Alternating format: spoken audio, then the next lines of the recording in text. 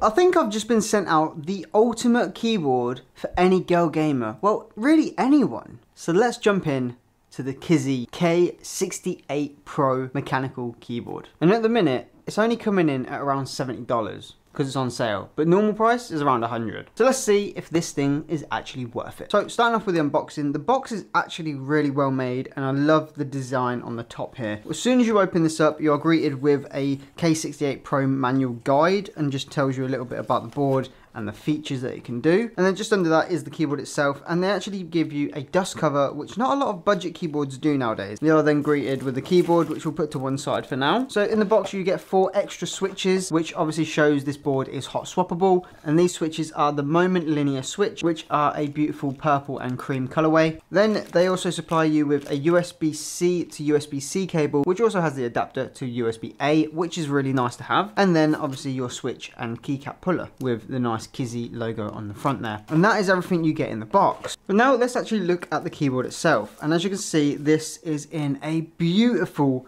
colorway with this pinks, these dark purples with the green font on the top here, just looking absolutely stunning. On the back is where you find your USB dongle, which is actually magnetically held in, so you know you're not going to lose it. Then you've got this nice little metal plaque on the back here just telling you some specs, which no one really looks into because it's all about the voltage and things like that. So before we move into the build quality and the overall play test of this keyboard and all the sound tests, which everyone loves, let's go over some of the specs that we can find within this board. So with the colours, they were actually inspired by Demon Slayer and Blue Archive, which are animes if you did not know. The main colours of the keyboards are based on blue, pinks and purples. I've got a knob on the top right which can easily be moved to different mode connectivities, so unfortunately that knob does not control the volume or any other thing apart from connectivity options. And this is also a gasket mounted keyboard with its 5 layers going from Poron cotton, IXPE pad, PET pad, sound absorbent in cotton and a silicone pad, which then obviously allows it to have less movement when being pressed and makes the sound much more purer when typing. So with the knob on the top being for connectivity, this actually allows you to connect from 5 different positions. The first one being closed is when you've got it plugged in through the wire. The second one is 2.4 gigs. The third one is connect through Bluetooth, and then obviously 4 and 5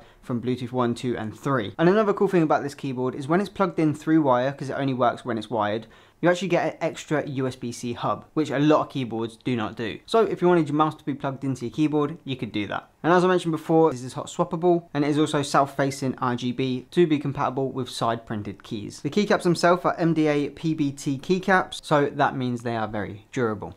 Now the battery that is supplied is a 2000 mAh battery. It's not one of the biggest that I've seen, but it's still good enough. This can give you apparently 40 days without any lights on, and that's a rough 6 hours per day. So you'd easily be able to play a full day on this board without any issues. But for me, I personally like to be wired just so I know I've got the best connectivity. One thing I love about keyboards like this is the adjustable feet. And this one has 2 stage feet, so you get a bit more variety of how you want your typing angle or even gaming angle. Now there is a KZZI driver you can download to use the software. I'm not going to personally because I find that it's just easier to do it on the keyboard unless it is a magnetic switch where you have to change activation points. Software to me is irrelevant, so I won't be going into that today. Now they do supply 2 switches when you get this board. You can either have the reappear switch or you can have the meeting switch. The reappear switch is more for your gaming, and then the meeting is more for the office, so typing experience. But anyway, that's all the specs that I've got for this board. Let's move over to the build quality and actually have a more hands-on look at this board. Okay, so build quality so far, it does feel lightweight and it does feel a bit plasticky,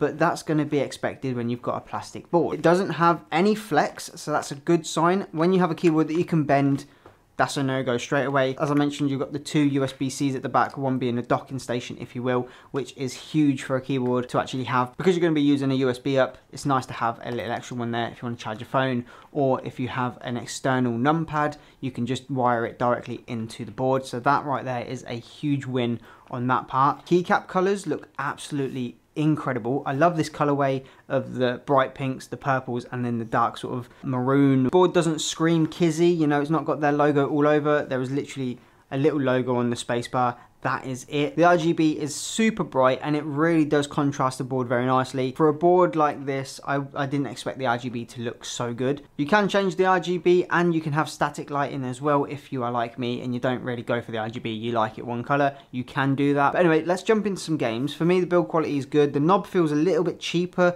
than the whole board itself because it's made out of this really cheap, tacky plastic. But the board itself seems durable enough to me. I can't find a fault for the plastic. It's not got any, you know, it doesn't creak when you squeeze it. It doesn't bend at all. It doesn't look high quality, but it feels high quality, if that makes sense. But anyway, I'm going to jump in some games, test this out really, and then we'll come back and give my overall opinions and my thoughts. So far, I'm loving the colorway, and then we'll get onto the sound test, and you can judge for yourself in the comments below whether this would be a keyboard that you'd look at picking up. Okay, so we're all plugged in, we're all ready to go. I can see the caps lock gives me a nice little indication that it's on and off, because normally the RGB underneath the caps lock will change color. I'm glad they added that light there.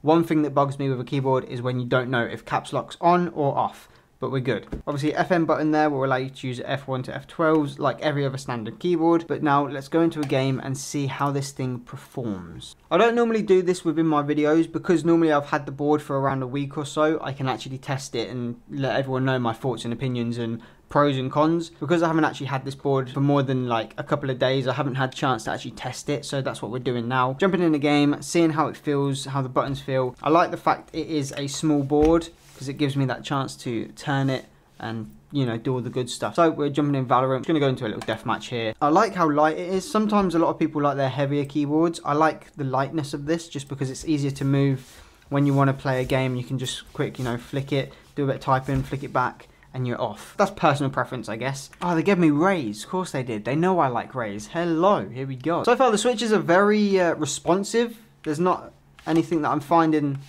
you know, that they are very responsive. When we do the sound test, you'll understand the sound is such a, I wouldn't say thocky or I wouldn't say creamy. It gives premium. Okay, I'm going to get through this round. We'll go back to my overall thoughts and opinions of this board.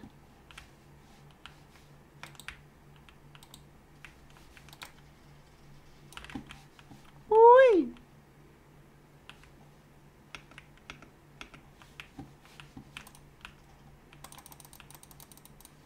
So after playing a couple of games using this board, I'm actually surprised at how well it feels in the hand. It just feels like the buttons are so responsive. Even though I've been using magnetic switch keys, which are like activation points 0.01, so it's just super rapid trigger. This feels a lot more responsive than what I actually expected. I think because there's not a lot of pink keyboard choices out there for girls that have like the big pink gamer room, this is definitely a recommendation from me. If you are looking into getting a pink keyboard, this is probably one to go for. This is a great starter board. It's a pre-build, it's already made, you haven't got to go messing around, but if you wanted to, you could still upgrade it and customize it with hot swappable keys and also just changing the Pyron foam and all of that stuff inside. But I haven't found anything wrong with the board. There's been no latency issues, there's been no disconnections, which is a huge thing for me. If it disconnects in game, you guys know I hate it. You need a keyboard that's reliable and loyal, and that's what this is. So if you want to check this out, there will be a link in my bio or on the description of this video, because again, this is going to YouTube and also my TikTok, which I appreciate you guys sitting here and watching this whole video, because I know you guys on TikTok like your short form, but I'm getting some really good feedback on the long form as well, so I'm going to keep doing what I'm doing. And obviously, if you enjoy this content as well, leave a like, hit the follow button or subscribe, leave a comment about your thoughts on this keyboard, or if you have any questions actually about this board, then I can go and deep dive into it a bit more for you. But for such a short amount of time playing with this board, there is nothing that I have found that I can actually fault it. Maybe just the fact that it doesn't feel as high quality as what most boards out there do now with the aluminium cases and things like that. But for me, it feels premium enough for the price point it is at. So a massive thank you to KZZI for sending this out. They haven't told me anything to say about this board. They've just let me sort of have free reign, which I really appreciate. A company that allows you to say what you want is a company that I enjoy making review videos for, because then it also helps people out there like you, if you're looking into getting a keyboard, at what sort of budget price you're looking for and what sort of keyboard you're looking into, then I can help at least give some sort of input from someone that's actually used it. But at the end of this video, there will be a sound clip, so make sure you stick around for that if you want to hear the crispiness of this board. But other than that, ladies and gentlemen, capture, create, captivate, and I'll see you all in the next video.